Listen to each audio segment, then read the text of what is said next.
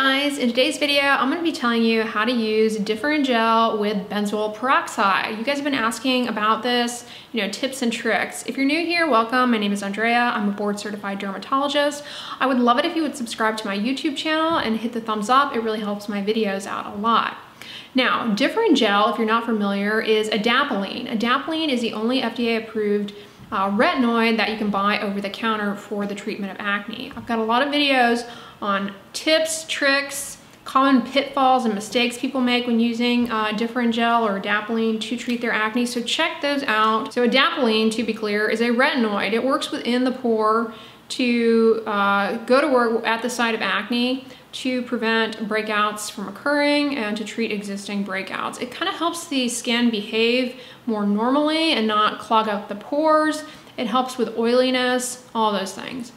Now, benzoyl peroxide also gets down and within the pore, but it's more focused on reducing the burden of that bacteria, Cutibacterium acnes, that is responsible for acne, and it also reduces inflammation along with adapalene. Together, they can really help reduce inflammation, which is a key driver in acne pathogenesis. So adapalene, Differin gel, will treat existing breakouts and prevent breakouts in the future.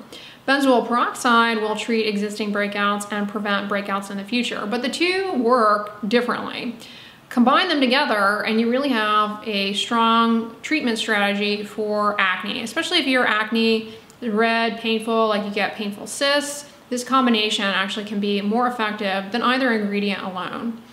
As a reminder to you guys, Differin gel, adapalene, this is not a spot treatment. This is something that you want to use to treat your entire face, sparing the thin skin of the eyelids, to not only treat existing acne, but to prevent acne breakouts in the future. The Differin gel will not work at all if you just use it as needed when you get a breakout. It has to be something that you use consistently. It's safe to use, long term, indefinitely, every day for years and years and years. It is safe to use. Now, benzoyl peroxide, on the other hand, it can be used to the entire face. It is safe to use long term. However, it's super drying.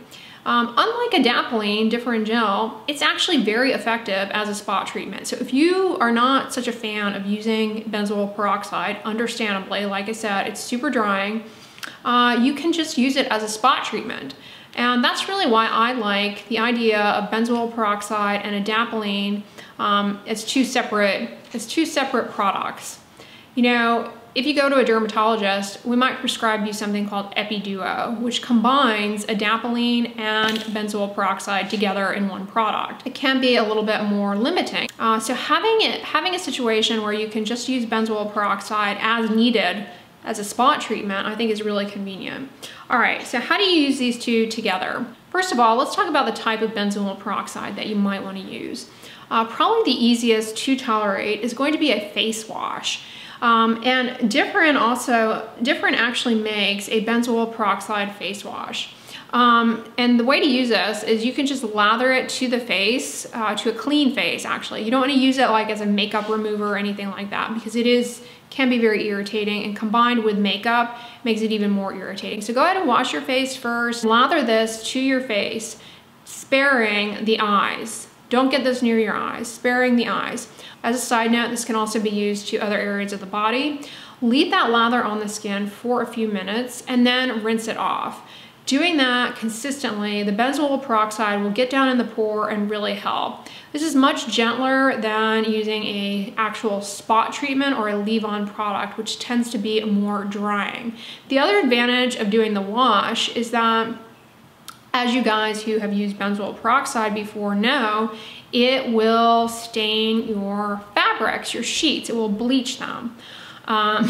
I have like pillowcases that have benzoyl peroxide bleach marks on them, and there's even a benzoyl peroxide bleach mark on my carpet in my bedroom from a video I filmed in the past. Yeah, so that's not the best thing. I mean, that's annoying. The wash form removes that issue because you just lather it to your face and then you rinse it off down the sink, and it's not gonna transfer then to fabrics, as opposed to the leave-on stuff will. So that's nice, and it's less drying, it's less irritating. So you can do that before you apply Differin. that can certainly be one way to incorporate it to get that extra level of control. And you may choose to use a benzoyl peroxide wash just during periods of time when you're having more acne. Maybe seasonally, you know, some people find that their acne gets a little bit worse, like in the summer if they live in a really humid climate and they're sweaty a lot. So that might be a time where you might want to bring in a benzoyl peroxide wash. Alternatively, you can also use a benzoyl peroxide leave-on product. Now, in the drugstore, you'll find a ton of them. They vary in percentage strength. There's like 2.5%, 5%, 10%. And you may be wondering, well, what's the best percentage? Truthfully, I recommend going with a lower percentage, the lowest percentage. Why? Well, the studies show that lower percentages of benzoyl peroxide are equally effective at treating acne as higher percentages, but less irritating. And if you've already got Differin gel on board, the last thing you want is excessive irritation from a drying benzoyl peroxide. So just go with a low 2.5%. You know, that comes to mind. I don't know that there aren't that many products that are lower, but if you can find one, that's great.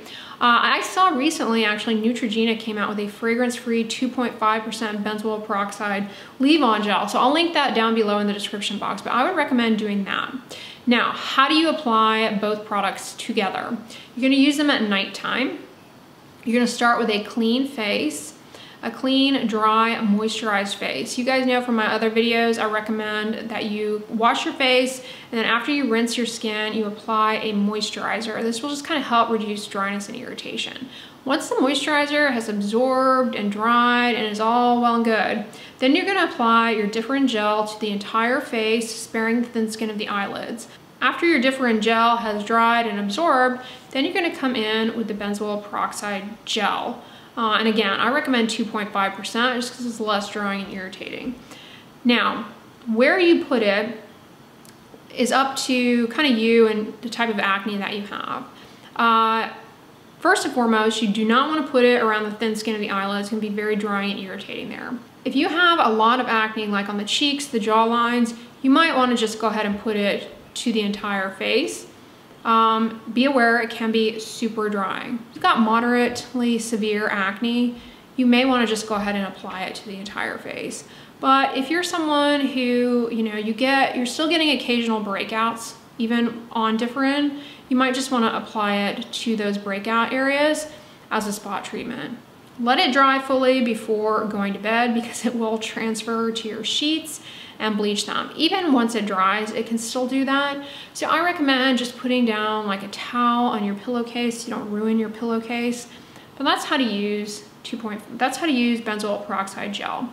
The percentage does not matter. The higher the percentage, the more likely it's going to be drying and irritating when it comes to benzoyl peroxide.